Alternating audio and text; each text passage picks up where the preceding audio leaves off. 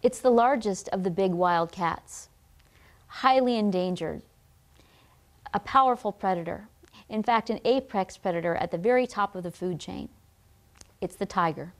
I'm Janice Creneti. I'm an environmental science teacher who's been teaching for over 20 years, and I'm here to talk to you today about where do tigers live. Well, tigers' ranges have been shrinking. You see, tigers, being an apex predator, need large areas in which they can travel and hunt for their prey. Not a lot of tigers can live very close to each other. They need vast expanses of land. And they're getting outcompeted by humans.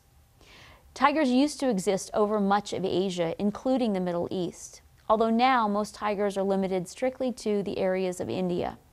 They used to exist in the Middle East, a species called the Caspian tiger, but that is now extinct. All existing tigers are currently endangered. The two that we're most familiar with are the Bengal tiger, which exists primarily in mangrove areas in India. Those are going to be warmer tropical areas, as well as the Siberian tiger, which is going to exist in your colder areas. Obviously, that white coat is designed to help it blend in snowy environments. Tigers are powerful animals, able to bring down large prey by themselves. Unlike lions, which tend to hunt in groups, your tigers are your solitary hunters. Tigers are highly endangered, not only because of the habitat loss because of human development, but also because they've been hunted almost to extinction in many places. There's a lot of time and money that's going into trying to save this beautiful species.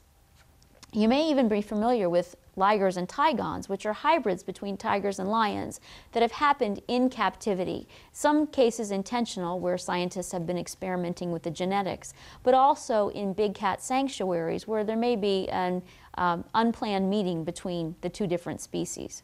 Now, interestingly enough, these hybrid animals are sterile. They're not able to reproduce. The tiger chromosomes and the lion chromosomes can't match up when it's time for reproduction.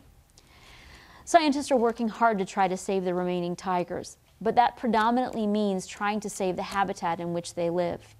If they can't save large expanses of land, if that land is small and fragmented instead of one big piece, the tigers aren't going to have what they need to survive. Beautiful animals that hopefully will be around for a few more years to come. I'm Janice Creneti, and this is Where Do Tigers Live?